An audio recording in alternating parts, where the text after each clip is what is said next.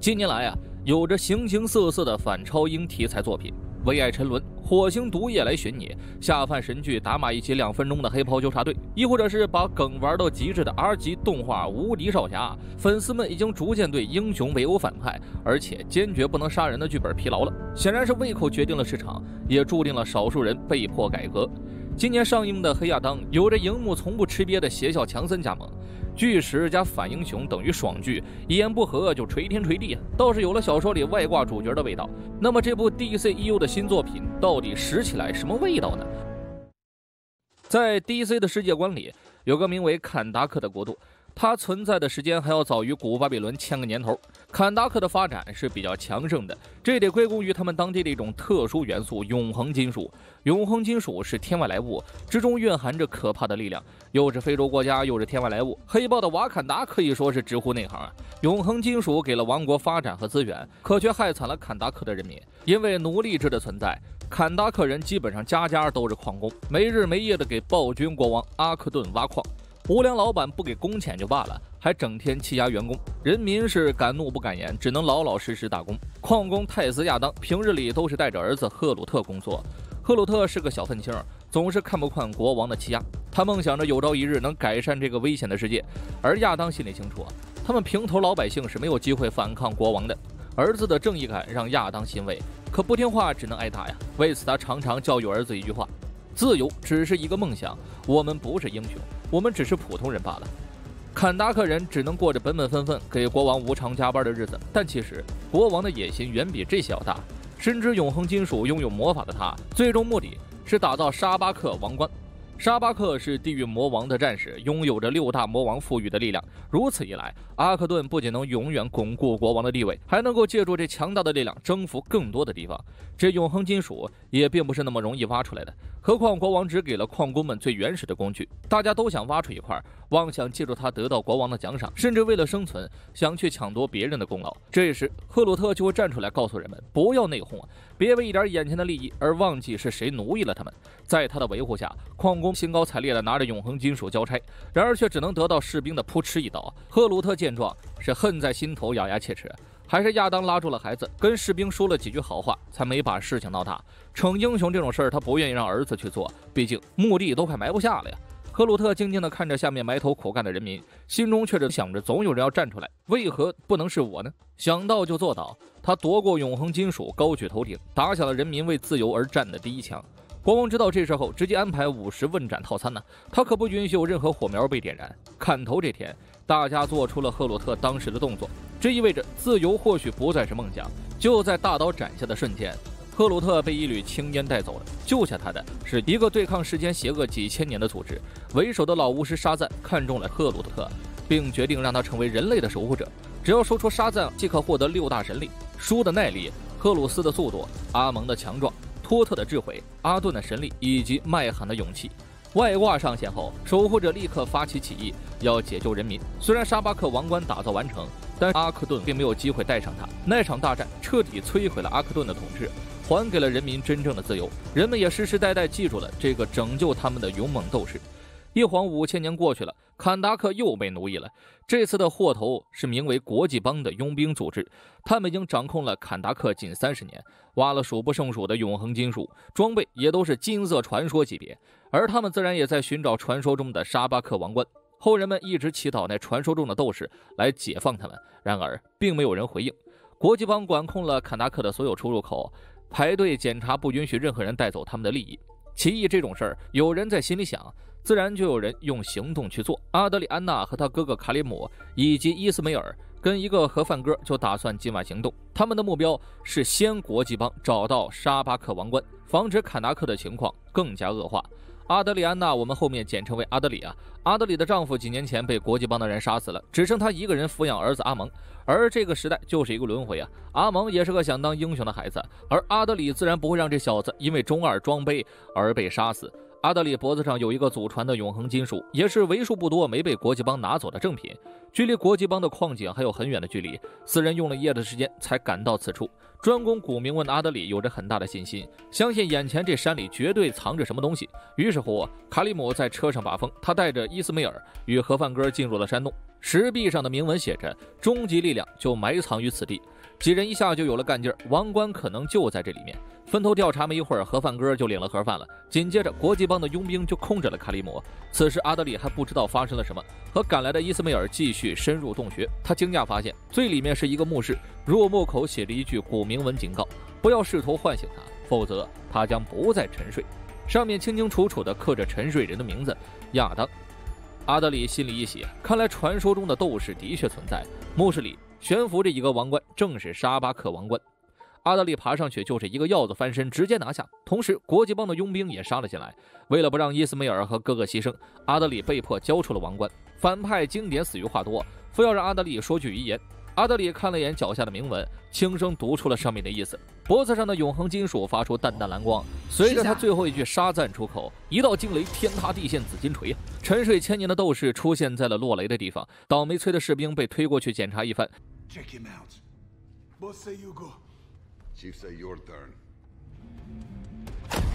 喜提满配电疗套餐一团，当场就烧得只剩尸骨。国际帮见状立刻集火，斗士接出一颗子弹。南尼这真是低级的魔法，随即施展了一套似曾相识的动作戏。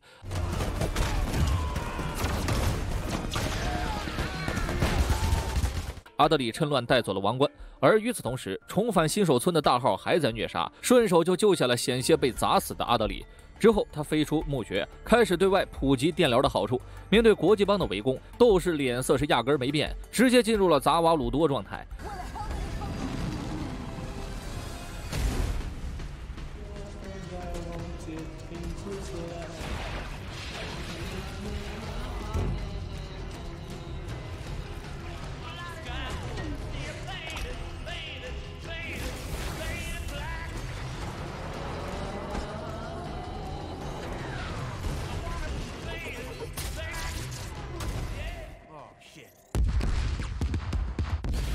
6大神力加持就是这么高级且自信，这段随便换个 BGM， 味道都浓了起来了。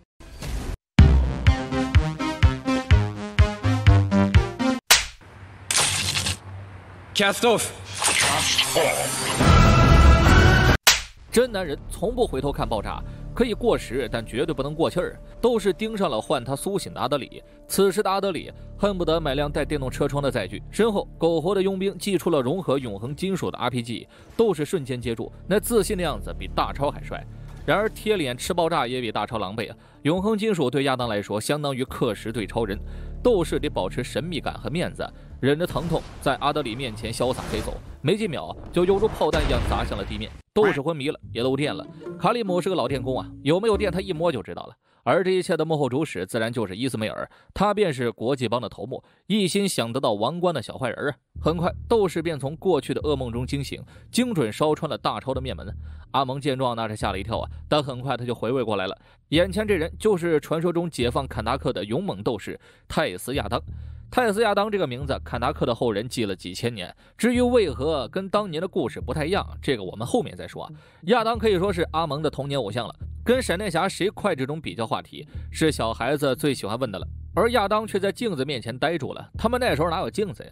以至于他数千年来都不知道自己发生了什么变化。阿蒙赶紧给亚当补全了历史，记载里说他是救世神，人们还在坎达克为他建了一座雕像。阿蒙又说，坎达克如今还在被奴役，希望亚当这个超级英雄能再次解救他们于水深火热。其他超级英雄可根本不在乎坎达克的死活。亚当听得仔细，表情却很复杂。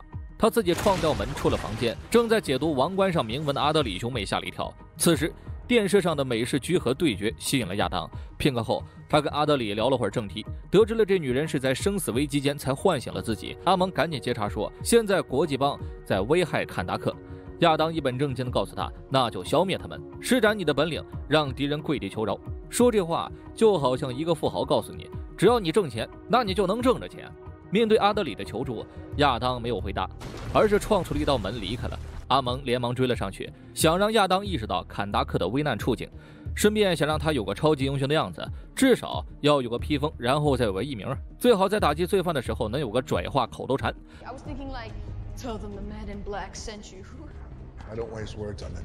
亚当看了一眼外面的雕像，又撞回到门离开了。创门峡在城市上漂浮着，引得百姓纷纷看来，心里琢磨着这人有点眼熟啊。飞到雕像面前，亚当回忆起了当年，低声对着雕像说了声对不起。看着天空中的亚当，阿蒙萌生了一个念头，他夺过了国际帮的对讲机，通知所有佣兵，卡纳克现在有了自己的英雄。言罢，将对讲机扔进了油锅，早点摊子是招谁惹谁嘞。随后他做出了自由的手势，而那永恒的位置对准了亚当。很快，国际帮的人追了上来，并对着阿蒙实施了猛虎扑食。在男孩的一声呐喊中，亚当消失了。阿德里本来想给儿子解围，可自己却被认了出来。为了找回王冠，国际帮就要动手。就在这时，头铁亚当来了。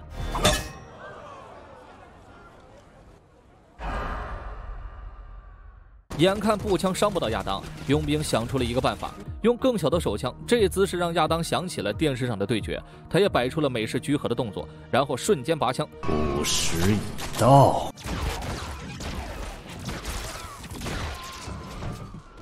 创门大镖客瞬秒众人，然后转身对着阿蒙说起了拽话。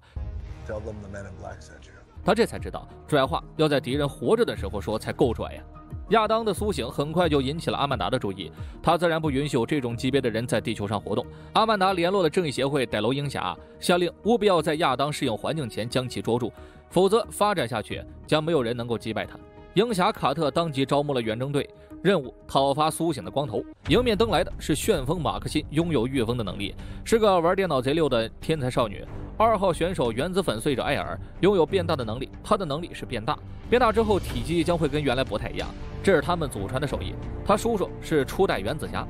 远征队最后一个成员詹姆斯·邦德，后来因为特工不挣钱转行当起了法师。那布神的命运头盔给予了肯特特殊的力量，老爹说过得用魔法打败魔法呀，最好使一招叫做看透不说透啊。肯特来之前就预知了将要发生的事儿，这阵容可以说相当康特亚当嘛。众人将驾驶着恩金属打造的飞船前去坎纳克刷副本。这恩金属大有来头，倒也是个鹰侠补全了背景。恩金属来自沙纳加星，是一种可以无视重力且拥有特殊力量的金属。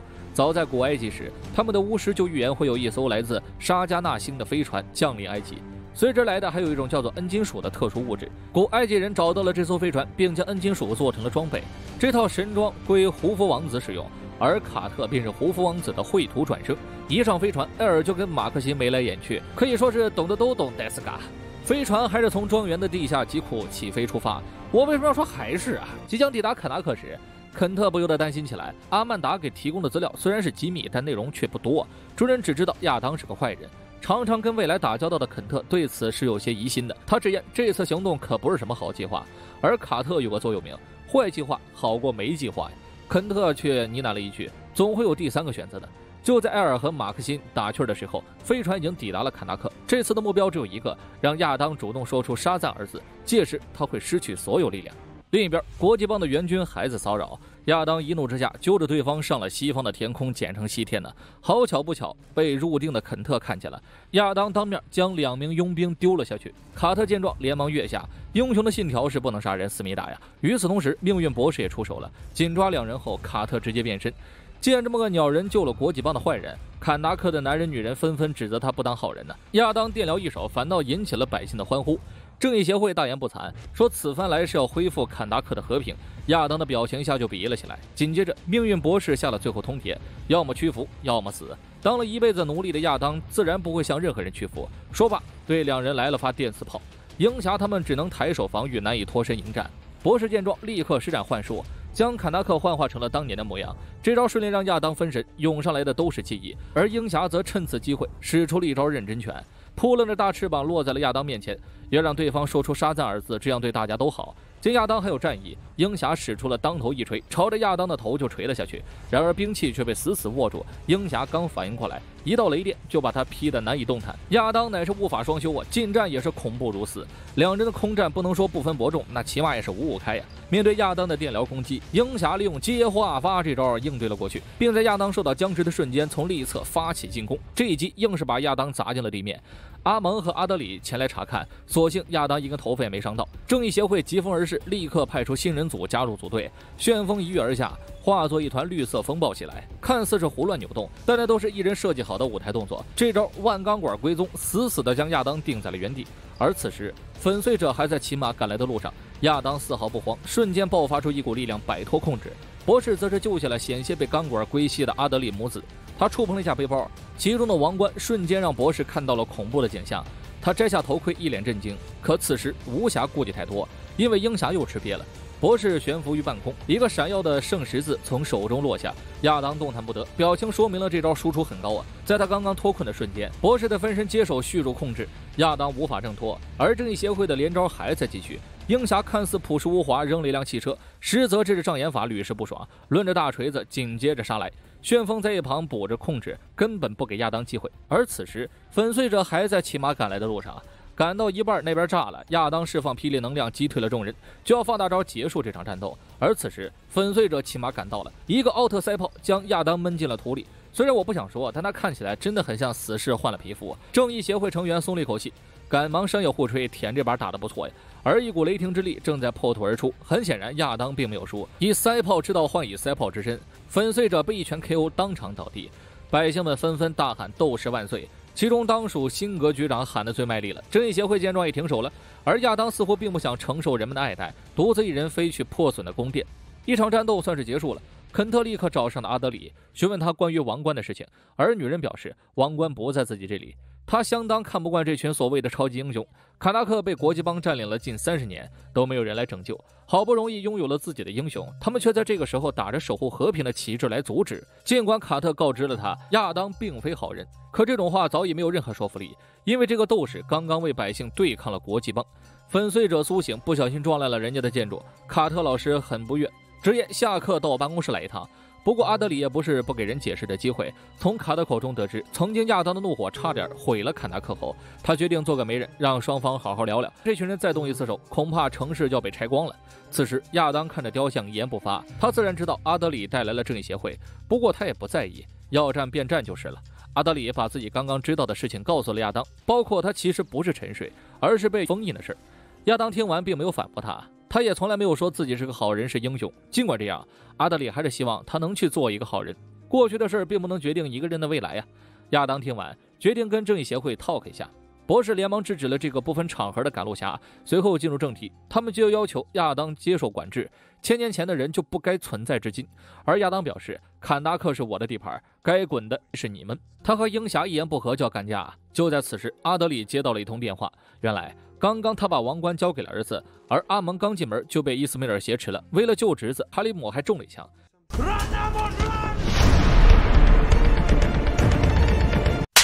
现在阿蒙正在逃命，恐怕坚持不了多久。闻言，阿德里揪起了心，他想恳求亚当救回自己的儿子，因为他知道亚当内心深处是个好人，不然当初在墓穴也不会出手救自己。亚当同意了，咻的一下就飞向天空啊！此时阿蒙正要被国际帮带走，亚当就现身救下了他。面对这个中二的孩子，亚当只是蝎子王一笑，随后出手教训了国际帮的佣兵。然而阿蒙还是被抓了，不过他早就藏好了王冠，伊斯梅尔没有得逞，只能抓阿蒙当做人质，反正最终都能按照计划走。亚当打到一半就察觉到阿蒙消失了，聚焦一变，他立刻追了上去。没一会儿抓住了第一个倒霉蛋，想起了阿蒙说的那句拽话 Maybe be more careful with your word choice next time. Tell them the man in black sent you. You should really be more careful with your word choice next time. Tell them that the man in black. 咱就说第一句那个其实不用学，国际帮的飞车是又快又灵活，再加上所有人都看起来一模一样，亚当很难分辨阿蒙在哪辆车上，只能挨个搜查。抽到了幸运观众，将奖励一次绘图转生啊！正义协会自然不能让他这么杀下去，同时要找回那孩子。于是乎，亚当在面前暴锤国际帮，鹰侠飞后头给他擦屁股，其余人来保证市民的安全。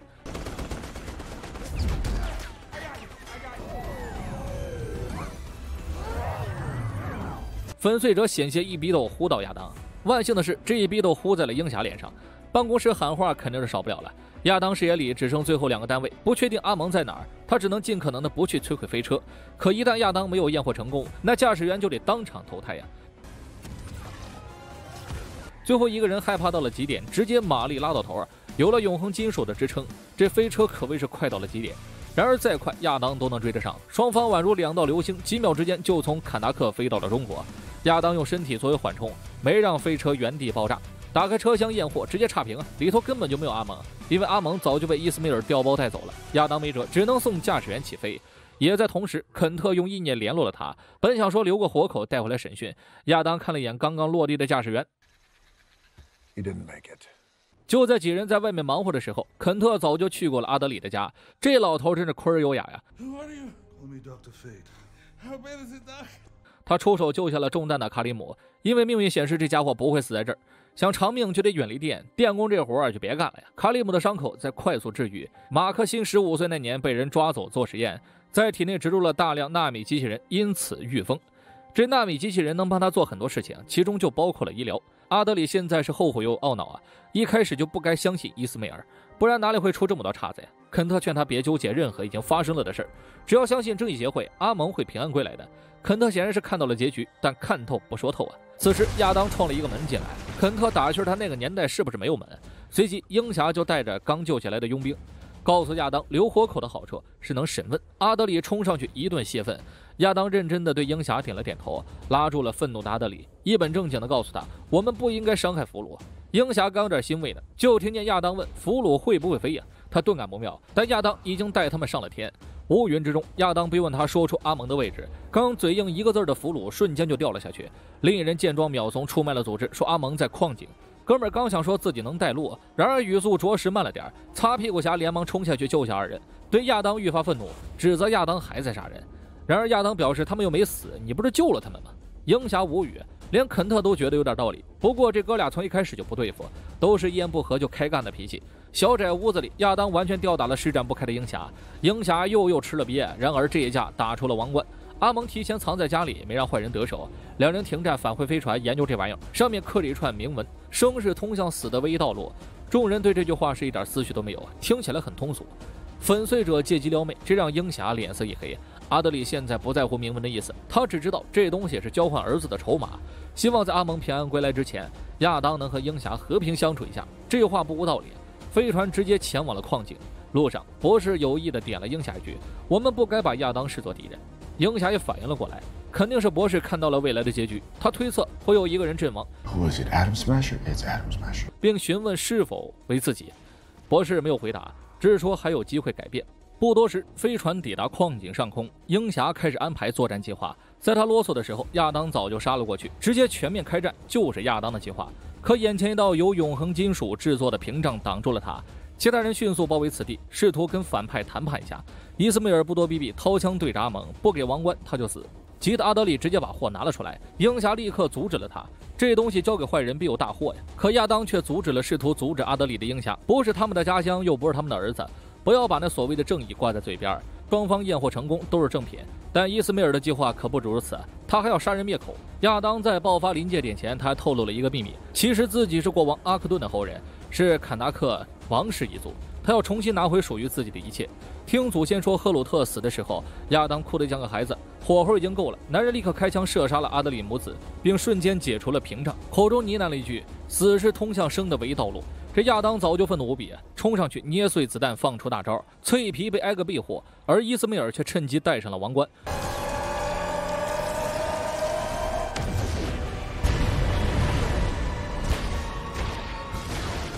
硝烟过后，矿井成了废墟，没有人阵亡，但阿蒙却陷入昏迷。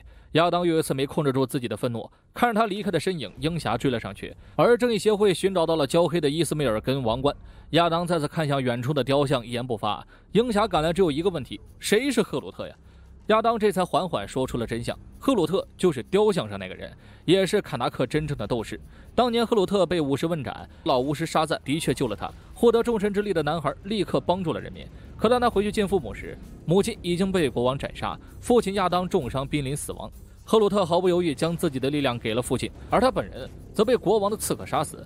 亚当将所有愤怒化作力量，黑色的纹路席卷全身，并且一举杀了宫殿里的所有人。这本是儿子完成梦想的力量，而自己却用来复仇。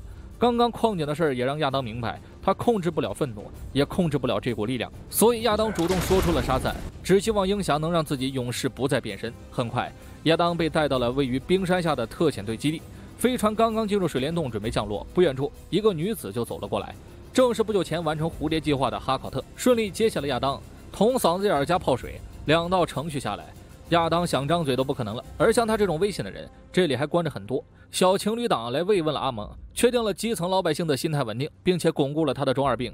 如今亚当被关押，王冠被收回，但博士所预见的未来并没有改变。他凝重地告诉鹰侠，世界将面临一场灾难，他们能赢，但鹰侠会死。得知自己的命运，鹰侠也只是微微一笑。无数年来，他早已畏惧死亡。正如博士平时所说，生死都是命运的安排。博士叹息一声说，小时候世界在打仗，人们看到飞机都会欢呼，可他却明白这意味着什么。正因如此的心性，他才能够活到至今。博士不希望自己的好朋友阵亡，他还得领导正义协会。船舱内，阿德里他们有了突破。伊斯梅尔嗝屁前说的一句话，死是通向生的唯一道路，这和铭文上的意思截然相反。在卡纳克的神话里，被诅咒的灵魂会前往终结之岩，那里是地狱，而地狱就是现实的相反面。如果将王冠倒转并镜向铭文，那便是和伊斯梅尔说的相同了。想到这里，阿德里瞬间顿悟，伊斯梅尔是故意被亚当杀死的，他抓准这名斗士会为了保护男孩而愤怒。他们想得不错，此时伊斯梅尔的灵魂已经抵达终结之岩，并且得到了6大魔王的加持，他可以重新坐上王位，但代价是整个世界成为地狱。沙巴克从水里现身，体内的热度几乎让海水沸腾。正义协会检测到对方的存在，立刻全速赶回坎达克。然而强如恩金属制成飞船，在沙巴克的地狱火面前也是脆弱不堪。正义协会遭遇了前所未有的危机，而这正是命运博士所预见的灾难。成员纷纷出手对抗沙巴克，鹰侠以锤化斧朝着恶魔劈斩而去，而旋风粉碎者也默契配合，借风之力压制沙巴克。奈何6大恶魔之力过于强大，鹰侠动了真格，却难敌对手。博士见此情形，他明白时机已到，这场战斗将会以鹰侠的阵亡而平定。他常说，总会有第3个选择。一道屏障阻断了前去应敌的鹰侠。肯特现身的那一刻，他什么都明白了。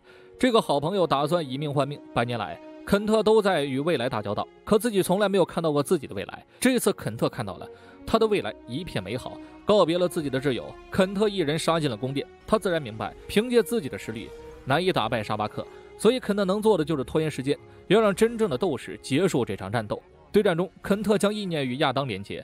那场本属于赫鲁特的战斗，如今降临在我们身上，是时候让这个守护者彻底解放坎达克了。这个世界不仅需要光明战士，同样需要黑暗骑士。话音一落，肯特解除了亚当的囚禁。此时亚当也明白了自己复苏的意义，那就是让儿子梦想中的世界成为现实。他一路杀出特遣队基地，拼命向上游去。而在帮助亚当脱困之后，肯特便再无战斗之心，他卸下头盔，坦然面对自己的死亡。微笑地看了一眼昔日的挚友，肯特消散在了这世间，这让赶来的鹰侠愤怒无比。3人齐力冲向沙巴克，而这恶魔的战士则是唤出了地狱军团。街道上，小儿麻痹的骷髅爬了出来，亚当则是在窒息前见到了妻儿，没有6神的力量，他只是普普通通的凡人。本以为一家人终于团聚，赫鲁特却告诉他还没到时候。在自由这场战斗中，总要有个英雄站出来。他让父亲说出那个词儿：沙赞。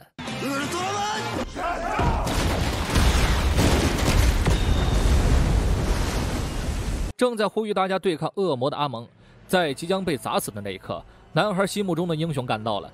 亚当披上了披风，在粉碎者的帮助下杀向了敌人。此时鹰侠独挡沙巴克，可他却连连吃瘪。危难之际，亚当杀到一拳轰出，这让鹰侠松了一口气。这次他允许亚当干死对方。在这场宿命对决中，亚当不再是无懈可击，相反却更加邪恶的力量令这个斗士落了下风。可强森的表情总是那么自信，因为他学会了团队协作。鹰侠赶来背刺，却被沙巴克反手捅穿身体，与命运博士的预见完美呼应。但这并非是本体，而是分身。和肯特当了100年兄弟，鹰侠自然学了2招。瞬间无数个分身包围了沙巴克，而亚当趁机抓住触角，是要把沙巴克的王冠夺下。老百姓这边群殴小儿麻痹军团，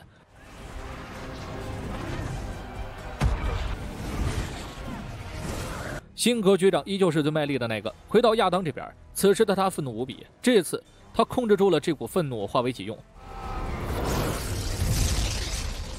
Tell him the man in black sent you. 拽话丢完，一把手撕了沙巴克，跟鹰侠这对冤家算是因为肯特和解了。命运头盔似乎就在等待着鹰侠的道别，很快也就消失在了天际。正义协会这次不打算再揪着亚当不放了，他是能捍卫坎达克的英雄。既然如此，又何必当敌人呢？在坎达克人民的欢呼中，亚当走向了王位。当亚当坐上王座，当上老大的时候，这一幕倒是经典。不过亚当不想当老大，亚当想当一个响当当的斗士。于是亚当跃向天空，当的一声，王位被亚当给撞碎了。坎达克需要一个新的英雄，亚当从此更名黑亚当。